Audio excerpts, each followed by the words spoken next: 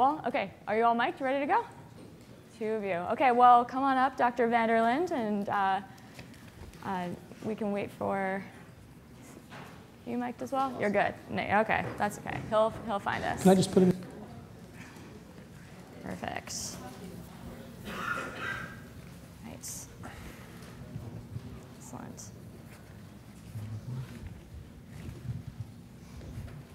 There we go. 3 for 3. Excellent. Well, thank you for joining us for our panel. And to my left, we have Dr. Bill Vanderland. He is the Director of Safe and Secure Operations Office at IARPA. That's the Intelligence Advanced Research Project Activity. And then we have Doug Mon. He's the Director of the Cybersecurity Division at the Department of Homeland Security's Science and Technology Directorate. And we have Nate Lesser, who is Deputy Director of the National Cybersecurity Center of Excellence at NIST, which is the National Institute of Standards and Technology. Those are very long titles, but all very great people to have on this panel. And the theme is how we get cutting-edge research out of the lab and into the private sector. So I guess let's just to kick us off, what is one way each of you in all of your various capacities are working to do this? Bill, let's start with you. Okay, so you should be, yeah, I think you're, okay. Okay, there we go. Okay, so as you said, IARPA is the Intelligence Advanced Research Projects Activity. As you might guess from our name, we are similar to DARPA. We're inspired by them. We use a similar method of having program managers who release broad agency announcements to solicit proposals, and we evaluate them. So we definitely work closely with industry and academia in awarding contracts to them. So is there one strategy that you can point to, or one program that shows how you're moving cutting edge research into the private sector from, I mean, the intelligence agencies, that's a, seems like some of those programs might be used for secret purposes, but the private sector, could maybe take some lessons as well. Okay, well, let me describe one of our programs, which is managed by Conrad VC, who recently completed his term at IARPA. It's called Stone Soup, which stands for Securely Taking on New Executable Software of Unknown Provenance. It's a very, very long acronym there. Yeah, so if you want to be a program manager at IARPA, you need to be very good at coming up with these fancy, clever acronyms. Okay, so Stone Soup. Stone Soup was software that was developed to automatically look at say off-the-shelf software packages and evaluate them for security vulnerabilities and automatically fix them. And so we thought this would be useful to a lot of different people, and so we decided to put that in the public domain. So you can now find that software on the Software Assurance Marketplace sponsored by DHS, what's known as the SWAMP. SWAMP and Stone Soup, that's interesting because it is an intelligence research arm, intelligence agency, but it seems like a lot of the challenges are faced as well by the private sector, and we will get to that topic as well. So, so Doug, what is one way that DHS moves some of its technology that you're developing in your labs into the private sector? Sure, we have a program called Transition to Practice. It was initiated in 2012 out of the White House Comprehensive National Cybersecurity Initiative. It's aimed at finding government-funded research in the labs across DOE, DOD, and FFRDCs. And so for the last 3 years, we've taken about 8 technologies per year out of the labs and worked through the process of testing and evaluating, red teaming, working with the labs and their tech transition offices to commercialize those technologies. We've commercialized 5 so far, and we have several others in the pipeline. Interesting. And Nate, how about you? So if you think about the spectrum of activities that the government can be involved in, and our colleagues in the ARPAs, we and DHS S&T broadly, the Transition to Practice program is a great example of seeing how early stage research, and Dr. Prabhakar talked about this, how early stage research looks 3, 5, sometimes 10 years out. What's the art of the possible? What's achievable? At the center, we're really focused on what can we do today? How can we solve today's problems with today's technology? So we fill that gap at the other end of the spectrum. An example of something that we've done recently is looking at the use of mobile devices in patient environments and how you can better protect patient information in a healthcare environment when using mobile devices to collect, process, and transmit data. And the interactions between mobile devices and infrastructure in a hospital environment. We've published that work. The example that we built at the center to address some of those challenges, again, based on those risk management principles, those fundamental standards and best practices, and then looking at how we can increase the rate of adoption for good security technologies that are out there today. So that's one example of something that's out for public comment right now, and we're seeking feedback from implementers and organizations that have these challenges and are looking to address them so that we can improve the work that we're doing at the center. It's interesting. And so something that came up earlier in the conversation with Dr. Prabhakar is this asymmetric nature of cyber conflict. And so it seems like attackers could also be collaborating with each other, but it seems like the patchwork of different agencies and different people on the side of defense and the government is pretty spread out and maybe more bureaucratic than a group of hackers. So, what are some challenges that you see in coming together to come up with these cybersecurity solutions within the government? And maybe, Doug, do you want to take a stab at that? I'm happy to. So I co-chair what is called the Cybersecurity and Information Assurance Interagency Working Group, 16 government agencies, including DARPA, IARPA, NIST, NSA, and the DoD and others. And that's the body that coordinates R&D across the government. I've been involved with that group for 20 plus years. And I would say now more than ever, our agencies are collaborating. We take technologies that come out of NSF, for example, where they fund basic research. We'll bring them in as projects in DHS because we do applied research.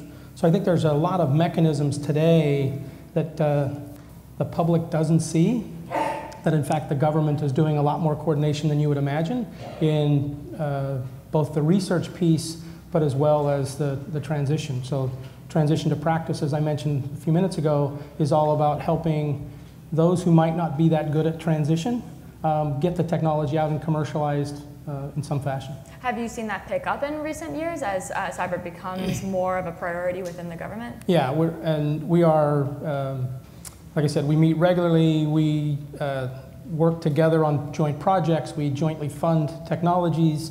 We developed together the federal R&D strategic plan that was published in 2011. We're working on the 2015 federal plan that was mandated by Congress, and there's 6 or 7 agencies all working together to make that happen.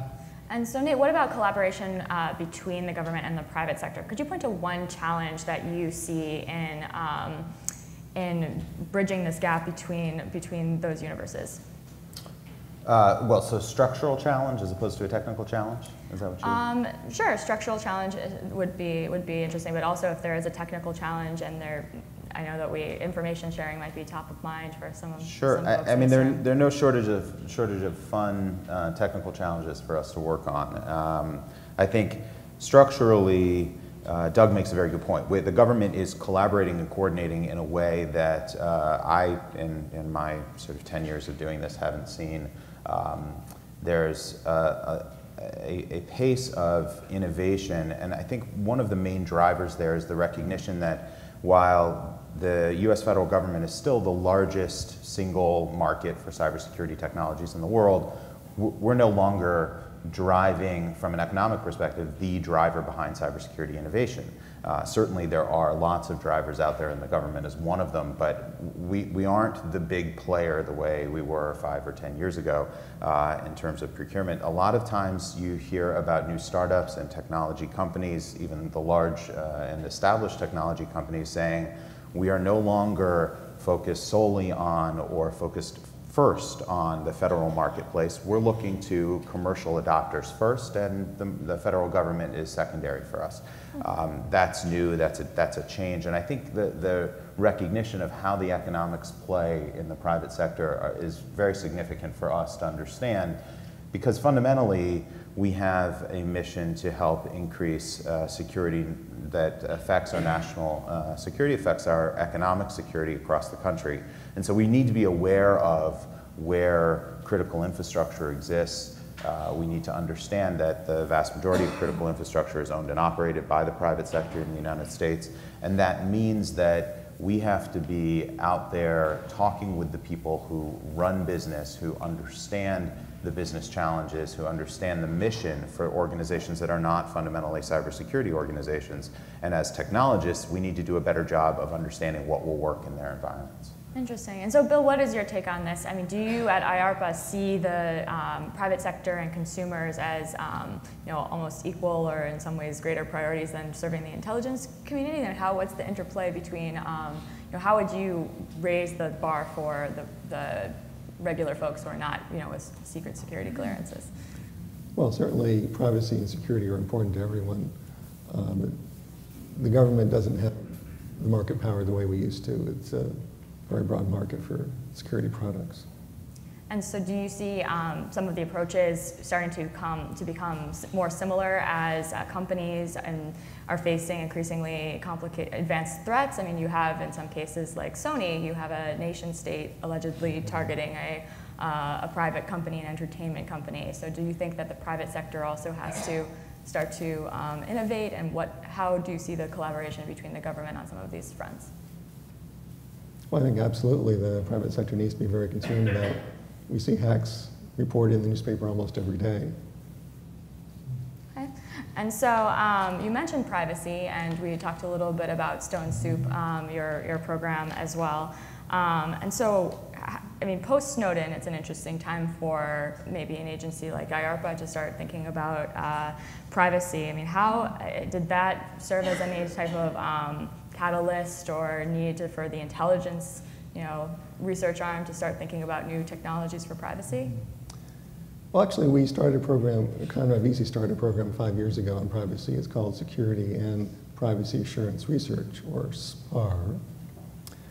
And the SPAR technology is designed to allow someone to query a database without the intent of their query being known. So say the authorities want to investigate a suspect by querying public databases, but they don't want to make it appear that they're under suspicion, since that would be a violation of the person's privacy. So there's a new technology called homomorphic encryption, which allows you to manipulate and work with data while it's encrypted. Mm-hmm. So you can send an encrypted query into an encrypted database and get an encrypted result back without the owner of the database knowing what was asked. Interesting. So what is one hypothetical example of how the intelligence agencies might use something like this, but also how it might be useful in the private sector? Well, there's a large amount of data, as was described earlier. Each time you go to the grocery store, you're giving out information about yourself. Mm-hmm. And there's more and more data being compiled through internet searches. We can conceive of cases where you would want to have the ability to access that database without giving away too much information. Interesting. And so, Nate, earlier you mentioned critical infrastructure and how the majority of it in this country is owned and operated by the private sector. And what are some of the ways to ensure that the patchwork of companies that are involved in this are all aware of and even held accountable for having best cybersecurity practices in place? Well, so we often refer to cybersecurity standards and best practices, and then we immediately backtrack and say, well, we don't want to imply that there is a best practice, right? There are best practices. There are things that we've kind of not yet codified as standards, but that are in the space of principles, practices, procedures we think of as strong, as good. It ties very much into what organizations think about in terms of risk management programs. Mm-hmm. So we always tie the work that we do back to an initial risk assessment and the management of risk within our mock organization, whether that's a hypothetical healthcare organization or an electric power provider or a financial services company. When we establish the infrastructure that's intended to mimic one of those organizations, and then we test various different security methodologies within those spaces, the way in which we can implement security controls, we tie everything back to that risk management, that sort of fundamental trade-off between the cost of technology and how you can eliminate or alleviate certain security vulnerabilities.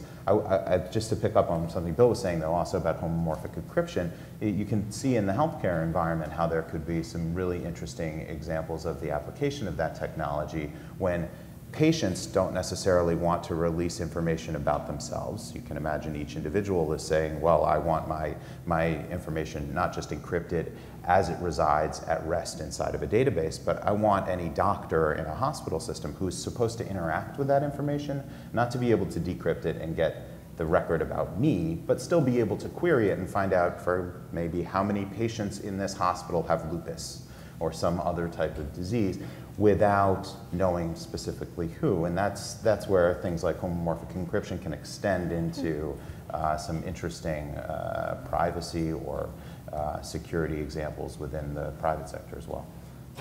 That's interesting. So just to pick up on something you said earlier is, you shy away from saying that there is one best practice. I mean, so what is the aversion to doing that, within the government? And Doug, I'll ask maybe you the same question too. I mean, why not just say this is what we're doing, everybody get on board? I mean, what's the reason behind this?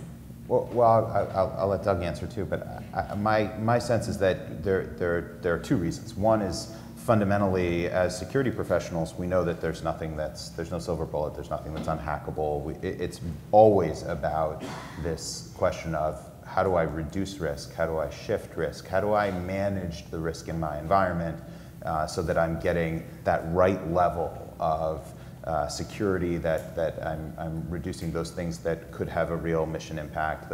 And I'm always making those trade-offs and those decisions. But I would also say there are times when we say there's a minimum baseline.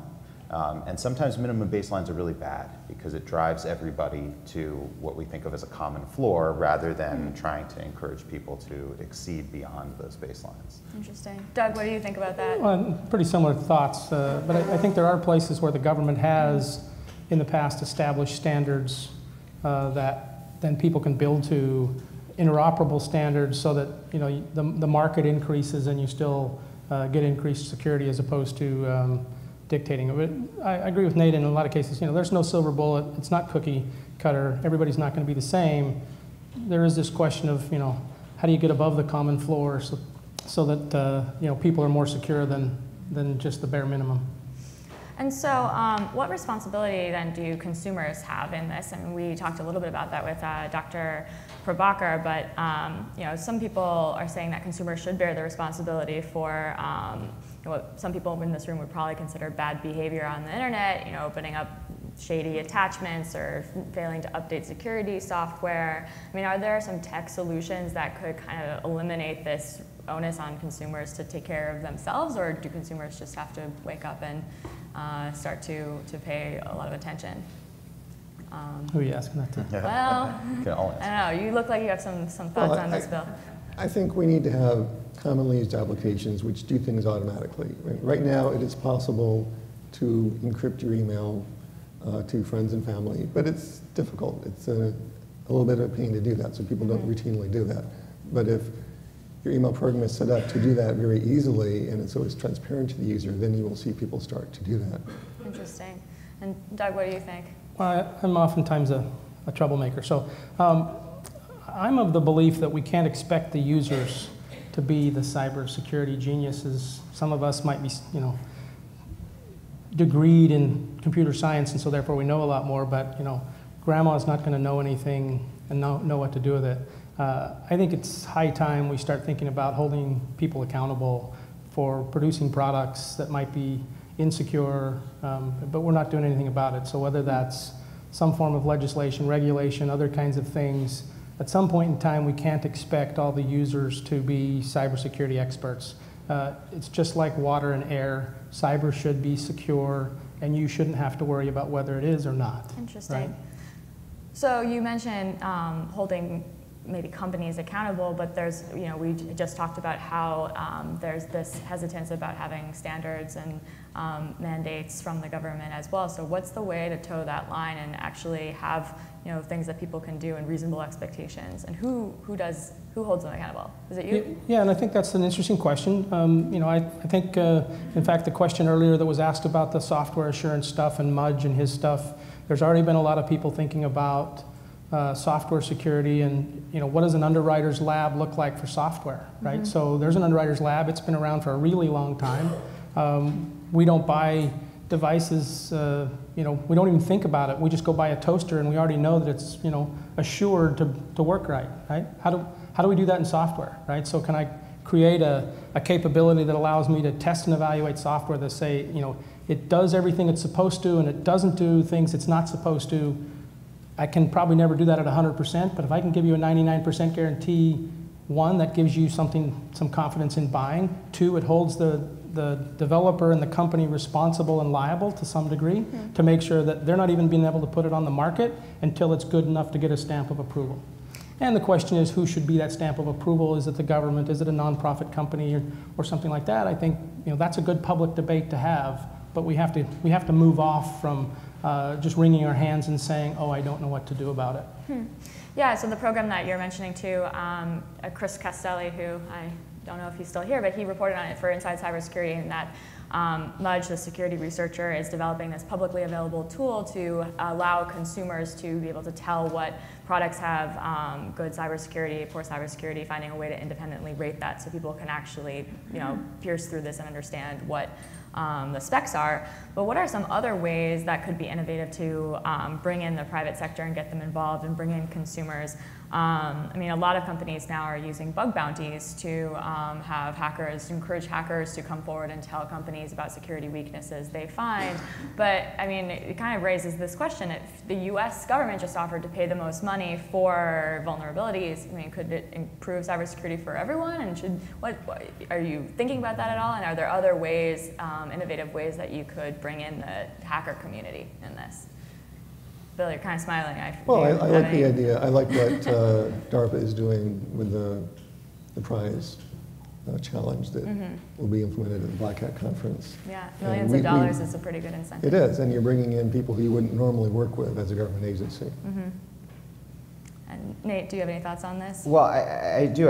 Fundamentally, I think we're talking about economics, right? So there's an insatiable appetite for more features, for more mobile features, for new Internet of Things devices. I rode in on an Uber this morning, which means I gave somebody I've never met before my home address and some access to information about my name and probably my phone number, maybe leaked some part of my credit card information as well.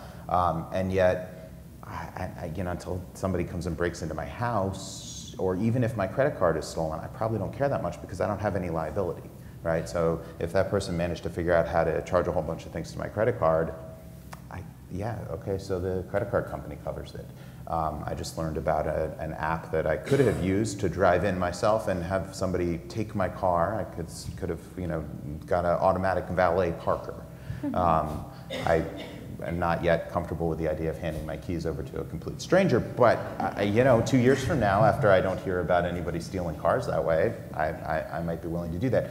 We have, it's so pervasive, and in some ways, it's really sort of like a supply and demand in the war on drugs. We're just absolutely willing to accept higher and higher levels of privacy, of threats to our privacy, of threats to our own personal information, as long as the economics don't support me as an individual needing to increase security, or the security tools and products aren't just simply easy to implement. So as we see things like mobile pay, mm-hmm. where I generally just hand my credit card over to somebody who swipes it, and it's unencrypted, and maybe in the best case scenario, there's point-to-point encryption between the point-of-sale system and the back-end processor.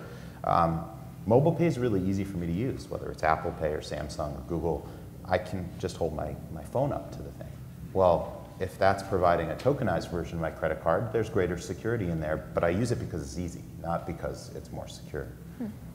And so do want to pick up on the thread of encryption. We had a few weeks ago an encryption debate with officials from the FBI and DOJ, and then we had an encrypted communications company and a famous cryptographer come talk about this. And as many of you in the room probably already know, companies are starting to ramp up encryption by default, in part to protect against hackers, but law enforcement is pushing back and saying this presents issues for their investigations, and if the encryption is so strong that it's warrant proof. But if we do have a future, like you're mentioning, Nate, where encryption is much easier and that is considered a best practice in some ways for cybersecurity, I mean, what does that mean for the future of cybersecurity? I mean, is that a game changer? And what does that also, do you consider what that might mean for law enforcement and people trying to figure out who are the bad actors in the country? Well, I think, I heard Doug give an answer to this question of encryption and law enforcement at a talk recently, and he has probably a more articulate answer than I do for this. We often don't weigh in on policy. This is, as technologists, that's our focus. But I do think that as we look at questions around adoption of technologies, whether they're across the government or in the private sector, really at the end of the day, we're talking about, just like my example of simplicity, how do I ensure that whatever I'm implementing from a security perspective, whether it's something on my phone that I use because it's convenient to me as an individual, or something that affects an entire enterprise in telecommunications or electric power, it's something that really doesn't break the business process. And that's, from our perspective, that's what we really need to focus on. How do we better understand the business drivers here? Because at the end of the day, that's what's going to affect adoption. Interesting. And so actually both Doug and Bill, you're technologists in larger organizations that are concerned with either law enforcement or intelligence gathering too. And so how do you see this issue playing out in your respective divisions, and what are some of the potential futures with this issue? Bill, we'll save you, Doug, for another few minutes. Thanks. Thanks. Well, we fund high-risk, high-payoff research, so I'd prefer to leave encryption policy to our transition partners. Oh, okay. All right. Well, Doug, got to... I just need to find out from Nate here exactly what I said. So I think there's a couple of angles, right? There is an economics angle to the going dark, going bright discussion, right? Which, how much do we want to handcuff our own companies, right? We want them to be successful in the market, so how much of that should we actually do? I'm a believer that we probably haven't explored all the technical solutions either. So maybe it's the case that, the technical folks need to work a little bit harder to try to come up with some solutions that actually help our law enforcement folks, and let's not handcuff the companies in not only their business here, but in the full economic global market of cyberspace. Interesting. So you do want technologists to find a way to give law enforcement access? Under legal purposes, right? I mean, not just in general, but when needed, do it through a technical means as opposed to through some other back channel, if you will, kind of process. And so this is one of the issues that has been a hot topic on both the East and West Coast. And if you go to any of these conferences in Black Hat and DEF CON and RSA, it's something that just always bubbles up to the surface. So we're talking about collaboration, but do you think that issues like encryption, or even going back to Snowden and some of these other things, contribute to a trust deficit? And if so, I mean, how do you think that relationships could be improved between the private sector and the government?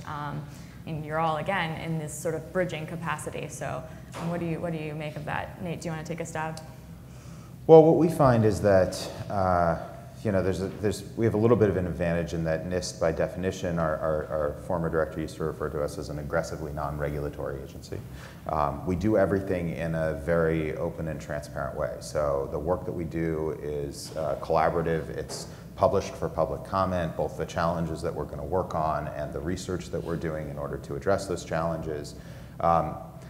We go through a significant amount of vetting in collaboration with our partners throughout the government and the private sector. So we are generally very protective. I mean, I would say extremely protective of what we think of as the level playing field that we can provide to industry and academia in order to come together and collaborate at NIST. There's no question that those collaborative projects, whether they're ours or others, have come under fire in the last couple of years. I think fundamentally, we have to collaborate really well because the adversaries do. I mean, even in the absence of formal structures, our adversaries have come up with fantastic creative ways to use marketplaces in order to drive collaboration that in a lot of cases beats us out.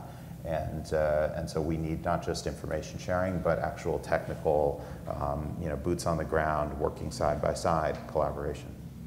And so we have a big international audience here today, especially, and these are not just US issues. And so how does the US government, Doug, this one's to you, cooperate with other countries on projects and in this space? And how does the US weigh its need to have a strategic advantage in this space with a desire to collaborate? So I can speak, for DHS. Some of the other agencies may not be as collaborative or as globally focused as we are. My job at DHS is to find the best technology, and I really don't care where it comes from, right? So DHS actually has 13 international agreements, signed agreements country to country. We're doing joint projects with 10 of those 13.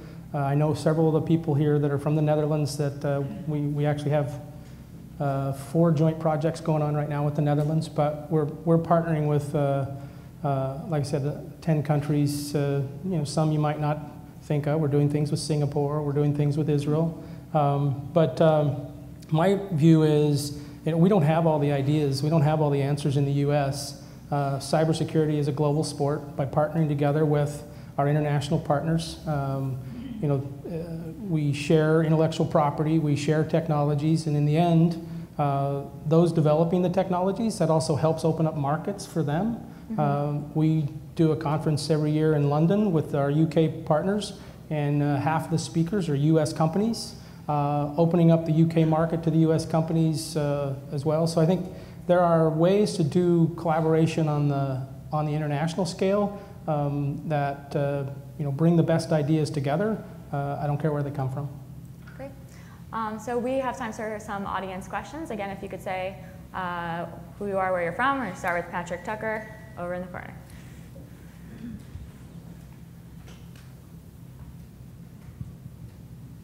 Yeah, thanks. Still Patrick Tucker, still with Defense One. So this is a question primarily for Doug. The Cyber Information Sharing Act, which had been stalled for a little bit, is expected to go to the Senate floor week after next. DHS in July published a 7-page memorandum expressing some of their concerns about it and DHS's role in that agreement, which is basically to serve as the point of contact and emergency for any national cyber threat. The information goes through DHS and then from there to NSA, DOD, FBI, whatever else. So you guys have a 7-page memorandum expressing concerns about CISA. Some people have concerns about the role that DHS would play under CISA. Do you think that some of those concerns have been addressed? Because a lot of people are saying that it has a very good chance of passing week after next. I haven't seen an updated version on the bill, but I think I certainly share those concerns.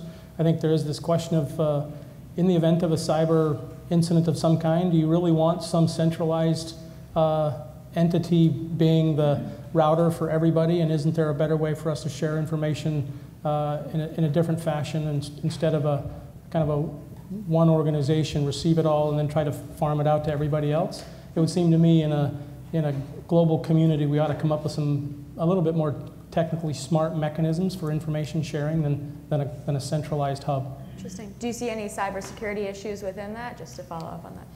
Look, it comes back to some trust questions, right? But if we're all in a community of sharing information, I can't guarantee everybody I'm going to share with, but I think it's a better model to look at the more broadly you share through a distributed mechanism than trying to centralize hub. I think you're going to respond faster as opposed to trying to go through one entity.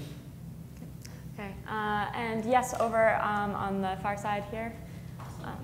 Here. We have a mic coming your way. Just want to make sure everybody can hear your question. My name's Elizabeth Kleinveld from Holland FinTech from the Netherlands. What are the specific areas that the 8 technology companies that you're commercializing, what are they working on? Can you say a little bit more about that? Who's the question to? From TTP. Oh, from TTP? Oh boy. Everything from hardware technologies, network management, network security. Oh boy. I don't have them all memorized. I can just tell you they're across the board, across all capabilities. Here's an easier way for you to think about it.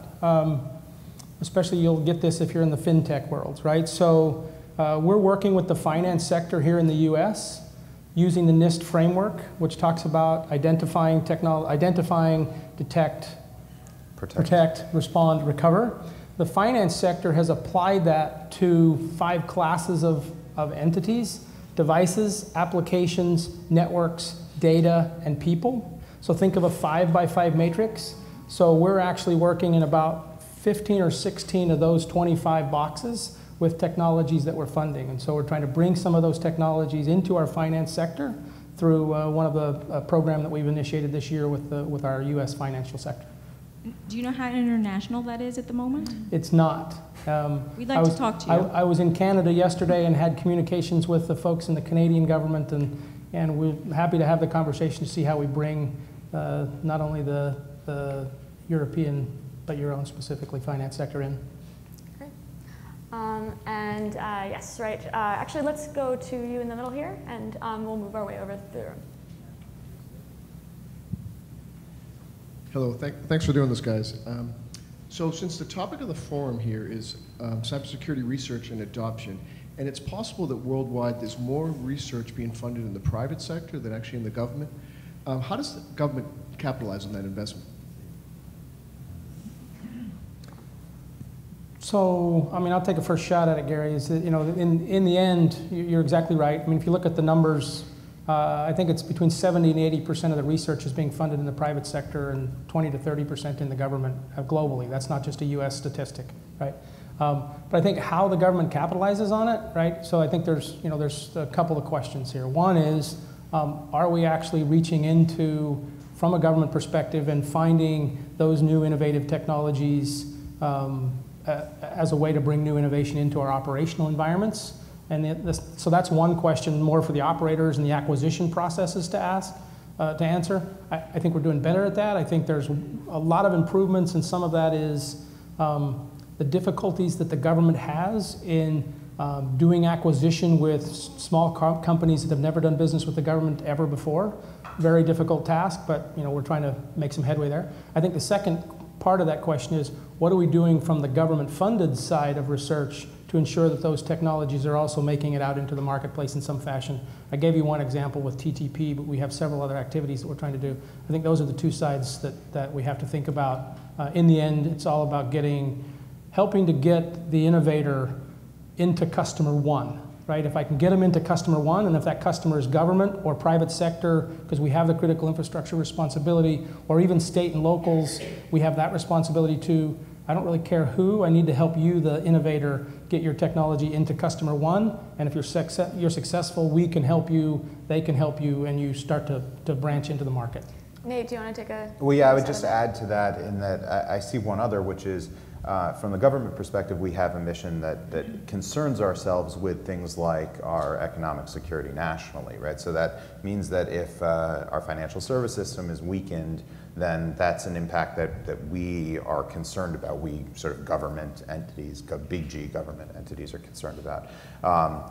And therefore, there's another component, which is how does the government benefit from these innovative technologies? One way is to help make the marketplace more efficient for getting those technologies into the hands of the people who need them. And like Doug said, maybe that's us on the operational side across government, but in a lot of cases, that might be the operational side across the private sector as well. Bill, do you have anything you want to add on this topic? No? Okay. Any other? Yes, right over here.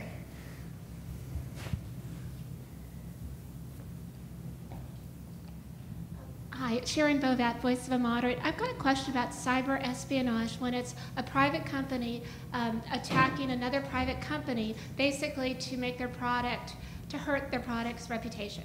So when this happens, you've got victims, and I'm not talking about financial data because they must report the breach if it's financial data.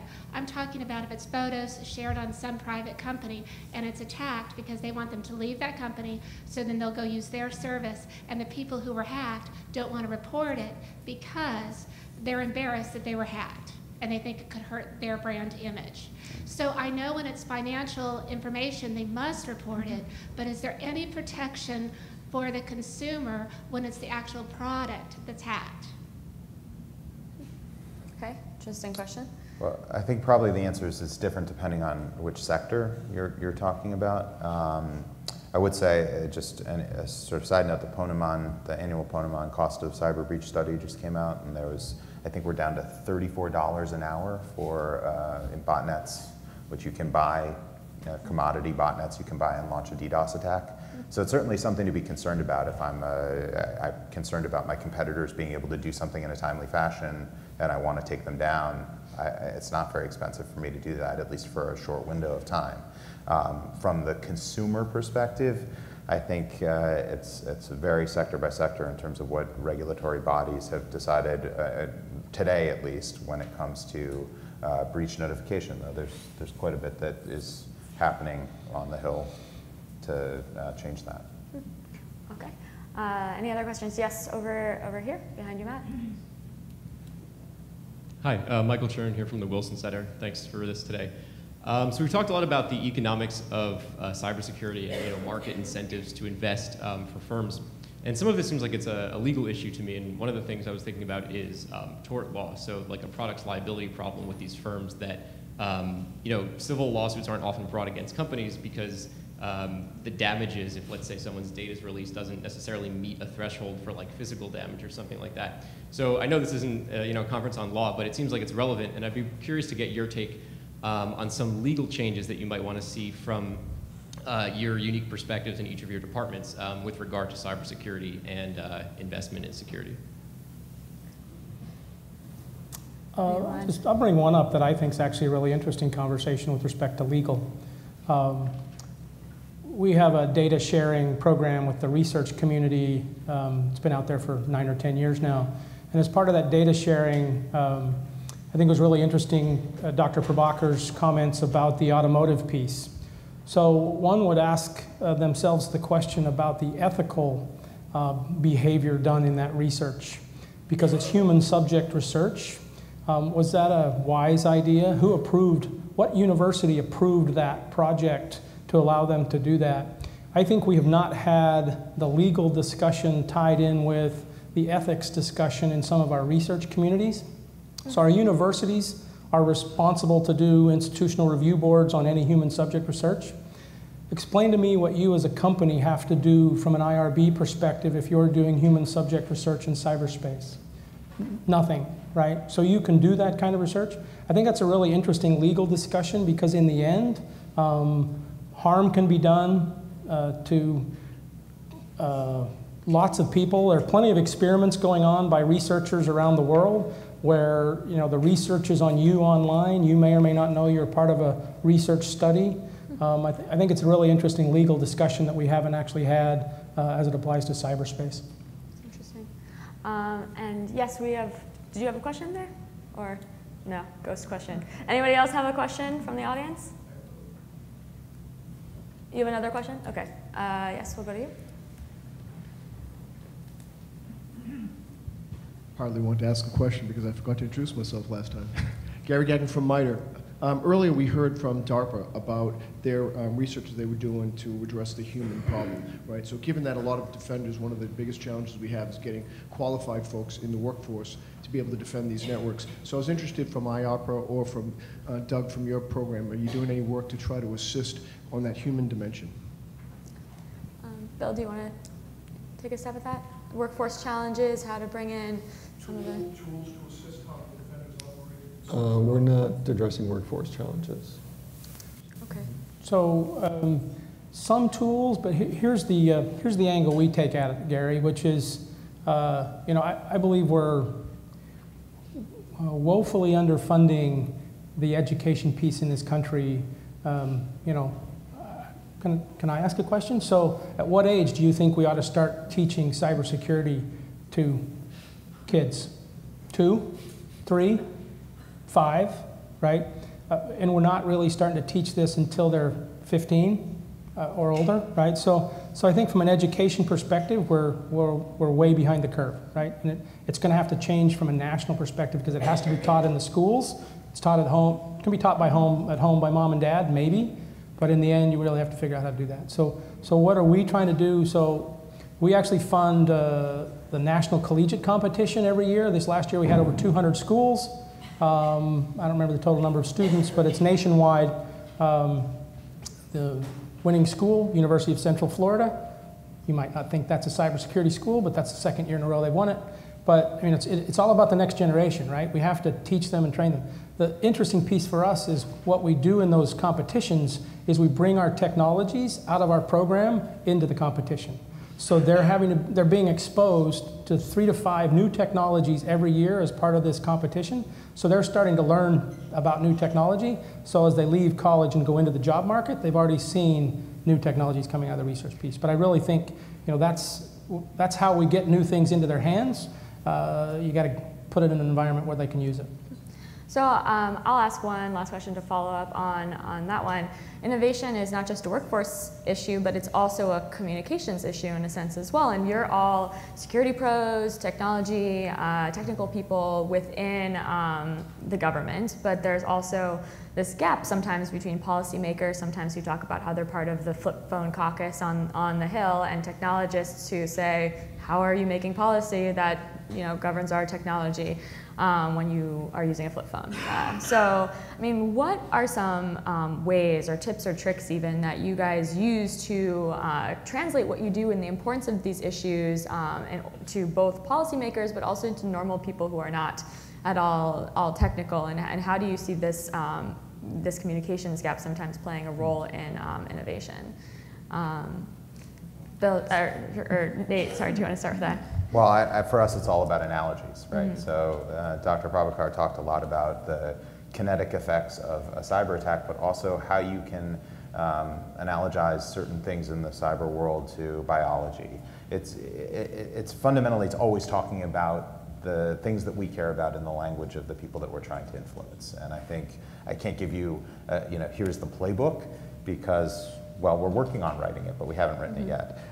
For the time being, it's the best that we've found that we can do is really listen and understand, whether it's business processes or user experience or the fundamental underpinnings of what someone cares about, and then analogize what we do in cyberspace to what they do in their other kinetic world. Interesting.